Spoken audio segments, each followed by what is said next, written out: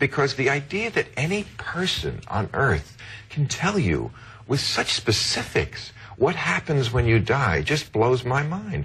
That somebody on earth, another person, can just say to you, oh yes, and what happens when you get to heaven? Yes, you'll meet Jesus, he's wearing a white robe, there's a little gold piping on the sleeve, and then you go in this room and you eat eggs and you watch F-Troop.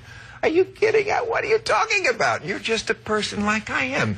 You are clueless. You have no idea what happens. Don't you think Rick believes it? Of course he believes it, but how ridiculous is that?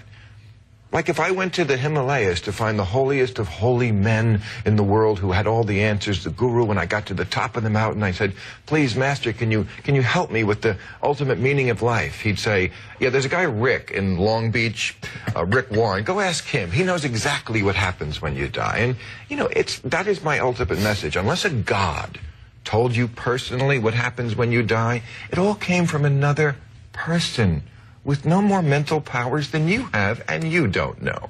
So just man up and say, I don't know. But they believe. And belief is a tough thing to counter.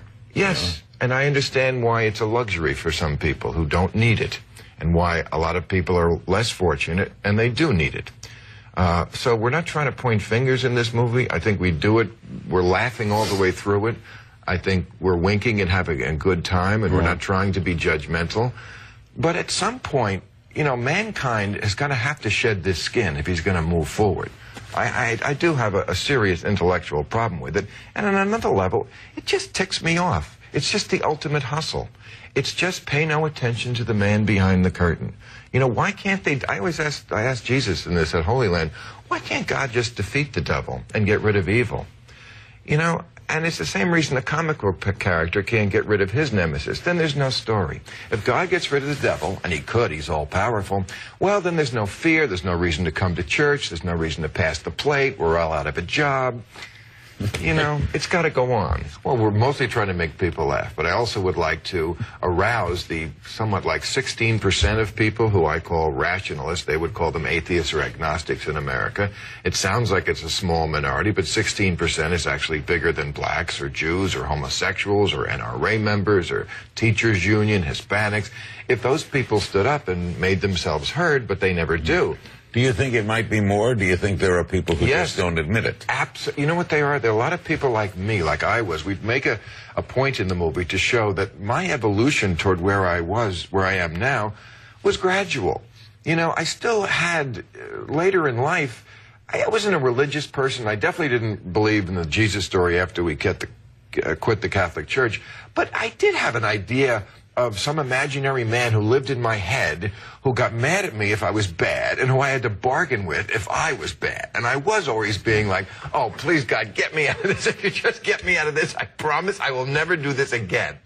So, you know, it doesn't happen overnight. You have to come to it slowly. So, see, and that's another thing that bothers me about this conflict, and the media really is culpable about this, because they don't really examine the words that they're using. Remember a few months ago we had 3 soldiers kidnapped?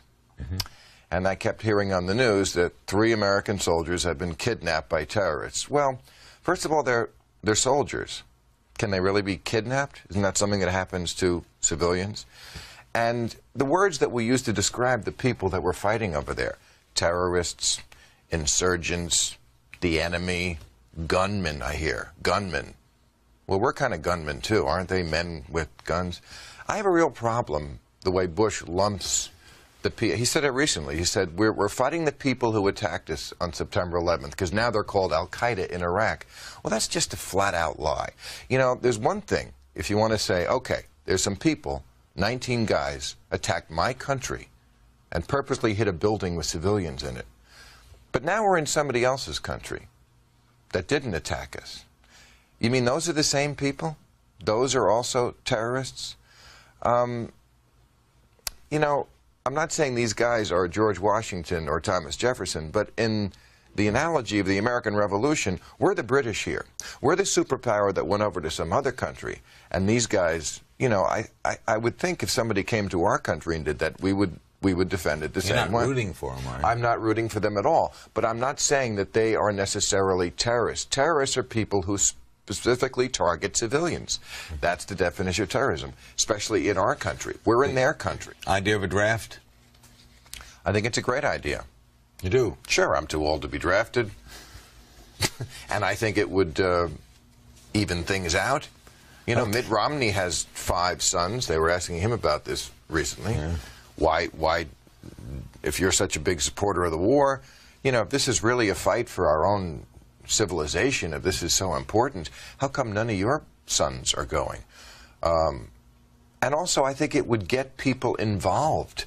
Why aren't there any demonstrations? How come I saw when the iPhone came out, I saw people who were camped out on the street for 2 days, but they won't get their keisters out there to the mall in Washington to demonstrate against the war in Iraq. What is Obama's legacy 10 years from now? I think it's pretty damn good, you know. I mean, they've done a good job beating him up, though. Of course. I mean, we always knew it was going to happen. I just didn't think it was going to be this vicious. I mean, I've never seen the kind of in-your-face disrespect that they gave to this president, and that's racial. I know they hate when you say that, but it's true. But I mean, I think historians will be kind to him. First of all, Obamacare. I mean, how many presidents tried to get this through? For 6 years now. They finally did it. We finally. If it lasts. Finally. It'll last. I mean, the Supreme Court made that ruling, and yes, there'll be bumps along the way, as there were with Social Security and Medicare and all these programs. It takes a while to tweak them, but we finally joined all the other big boy countries in the world and made healthcare kind of a right, but also just the economy. He staved off a depression. We never give credit to that, do we? No, because they always say, well, nobody votes on it. Could have been worse. Why? Is that a concept that's just beyond the American ability to understand? I cannot understand the concept of it could have been worse. That is beyond me. Yeah, I mean, we were losing 750,000 jobs a month when he took office. And I think his greatest quality has been his calm. You know? I mean, I rest easier knowing that when everybody's screaming at him, you know, do this and do that, and, you know, go put troops on the ground in Iraq again. And he's like, you know what? I don't work on your cycle. I don't work on a 24-hour news cycle. I'm going to do the right thing. I'm going to think about it. I'm not going to panic. And I remember the panic the country was in the fall of 2008 when Lehman Brothers went down and people were basically taking their money out of the bank and putting it in the mattress. You know, that calm was so important. Saving the auto industry. You know, when Mitt Romney and others wanted to. I mean, just the psychological damage of watching GM go down, that flagship company, when somebody once said, remember, as GM goes, so goes the country. Huge. And overseas, you know, I think he stayed too long in Afghanistan. I have lots of quibbles.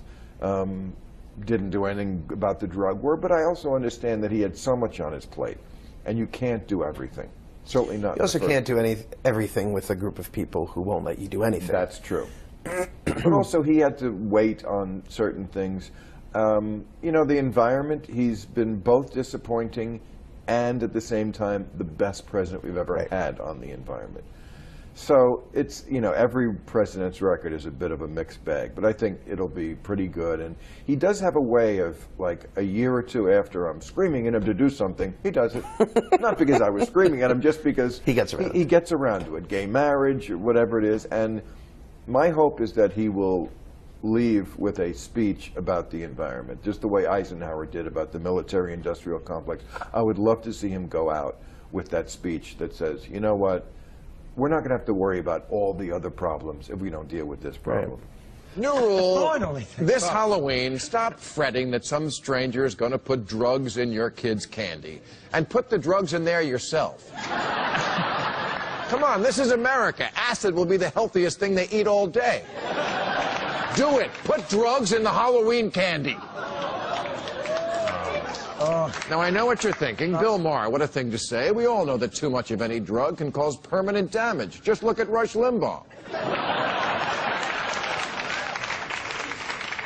You can't just decide to give a bunch of innocent, drug-free kids some sort of psychedelic. What if it interacts badly with their Wellbutrin, their Abilify, their Adderall, their Ritalin, and their Monster Energy drink?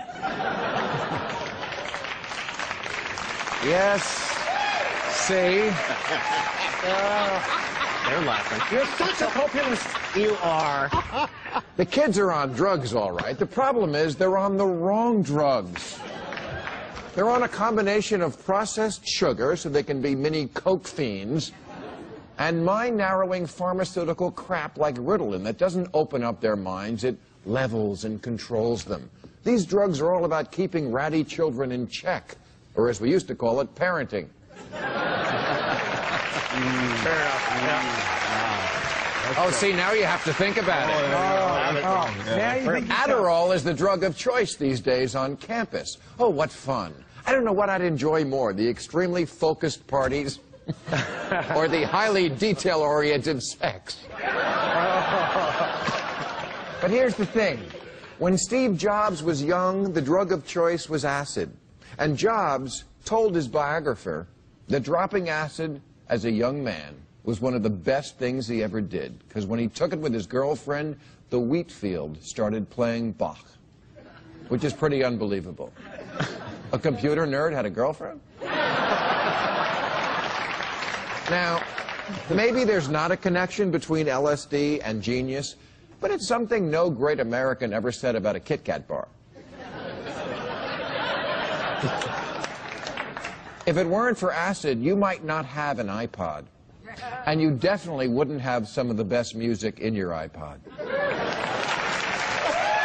got there, brother. You got Oh, you had to put us on this show? I'm turning them around now. You had to put us on this show?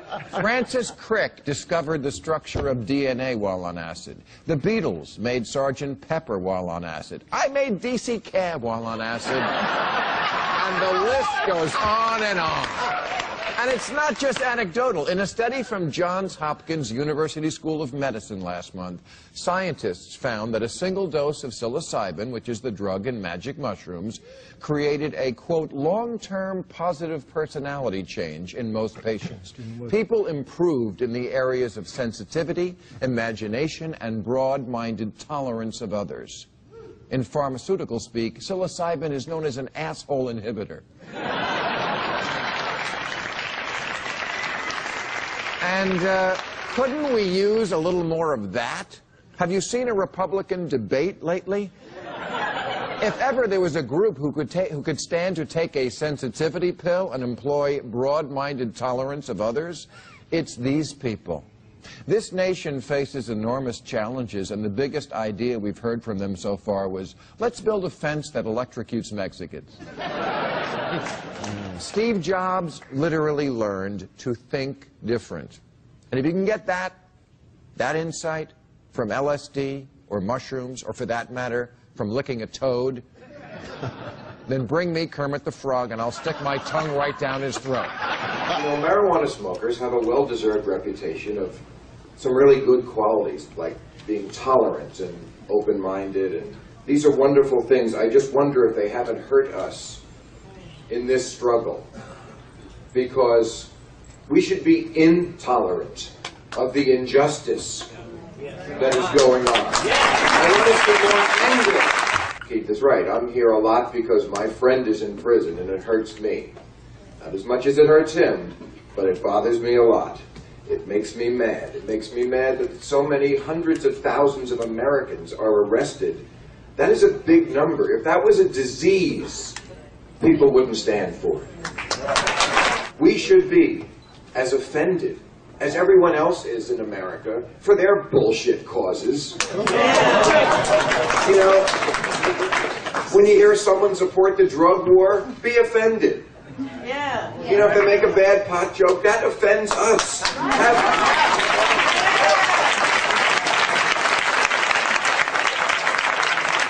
about us having a little zero tolerance? I have zero tolerance for bullshit. How about that?